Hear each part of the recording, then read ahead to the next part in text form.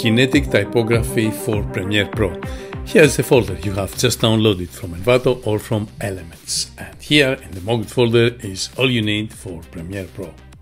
Drag and drop one of these mocked files here in the Essential Graphics menu in the Browse panel.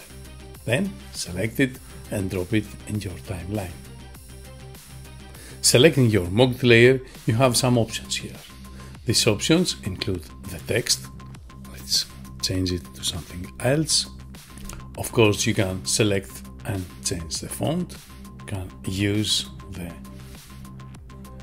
Y and X position, and then there's a second text. As you see, it changes. Let's write the same. And now we got this. After editing your text, you have some options concerning the colors. You can select to have different text color